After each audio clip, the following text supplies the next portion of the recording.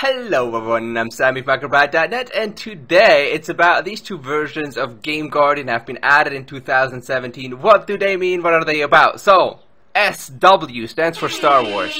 Lol. Not really, but that would be nice. Anyways, SW is the software acceleration version of GameGuardian, and HW is the hardware acceleration version of GameGuardian. So, you know, this is one of the few features that GameGuardian has over other editors like GameHacker, for example, which is not going to work on this device because it's an x86 device. As you can see right there, it's not supported. So what the GameGuardian people have done, and we are all very thankful to those people, is they've made sure that their app works for any device essentially on the planet. And honestly, I've used GameGuardian on phones and on emulators, and it has worked 100% on every single device, so they're doing something right. Now, the difference between these two, SW, software acceleration, and hardware acceleration, is absolutely nothing. You use whichever one works on your phone. There's no difference in how much RAM it uses. There's no difference anywhere else, okay? The only difference is, does it work on your device? So, do all the features work on your device? If speed hacks don't work in SW, you use HW. If speed hacks, for example, don't work in HW, you use SW. So, that's all there is to it. On most modern devices, both these will work, but if you have some kind of exotic device, maybe a little bit older, or you have some specialty thing, one of these will work better for you than the other. And so it's essentially a choice, just in case something doesn't work correctly or one version doesn't work at all, which can be the case in certain specific cases. So that's all it basically is. It doesn't matter which one of these you use, just use the one that looks better.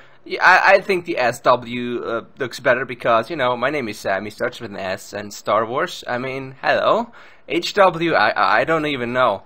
I guess it kind of looks like HackerBot. Like, if you look at it, it's an H, and then the W, if you turn it to the side, it's HackerBot, see?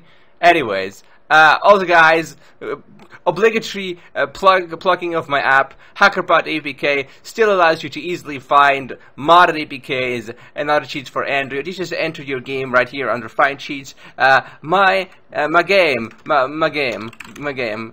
APK, and then you just search for it. And maybe I should make a K there as well. And yeah, that's essentially how that works. And now it's gone again. So Clash of Clans mod APK. There we go. And you can download modded APKs. The search engine only scans legitimate websites, so the cheats you find here will actually work. Not unlike the ones you will find in your favorite search engine, which are gonna be scams, spam, and fakes all the time.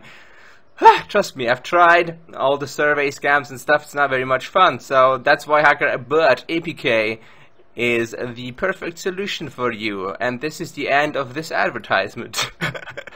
And it's also the end of the video. So essentially, HW, SW doesn't make a singular difference. If you're annoyed by this, if you're a little bit of those people that can't have it when there's something redundant, maybe you can just get rid of the icon. Although I wouldn't. You might need it further down the line. So don't do that. Don't do that. They look great together. It's, you know, it's redundant for some people, but for some people it's very, very necessary. And we're very thankful to the people at GameGuardian that they have made sure that their app is compatible with most apps. All right, that's it for me about the SW and the HW. I will see you guys in the next video.